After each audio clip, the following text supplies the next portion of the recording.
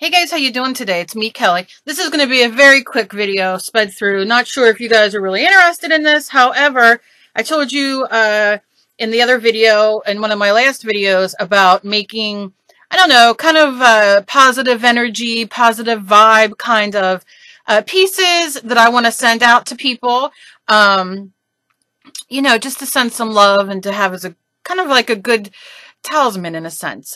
So here what I'm doing is I took the Mod Podgeable glass domes. You get 6 in a package, and I painted with the licorice in folk art paint, acrylic paint, kind of like a line down the center. I'm practicing. This is just something I had in my head that I wanted to do.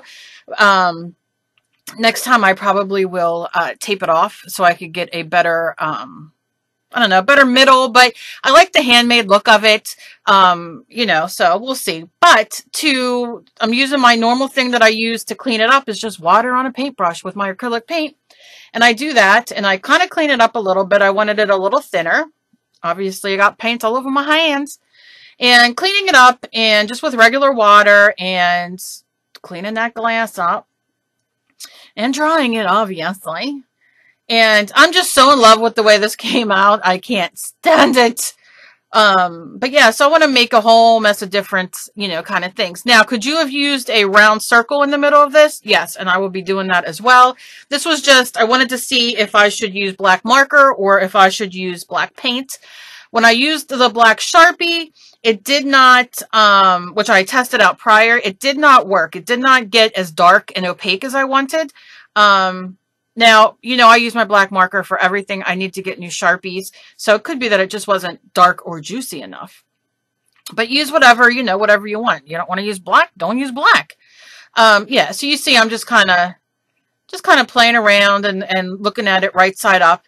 These are the domed ones, and you can use glass beads as well.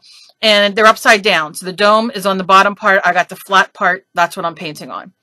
And I am using the delicious Folk Art Extreme glitter in Peridot. And you put on as many coats as you want of this. I probably did, I mean, you can see the lighter, you know, that kind of thing. Which I think once it dried and you put black on the back, it probably would have looked gorgeous. But I think I did 3-4 coats of this. I blew it dry, let it dry, another coat. And I try to go both ways. Like the one time I'll go up and down. The other time I'll go sideways with it just to cover. And I do it fairly thick when I put it on. And, you know, you just kind of let it dry. And look how gorgeous it is. Now I'm going to just paint some regular folk art licorice on the back, the black paint.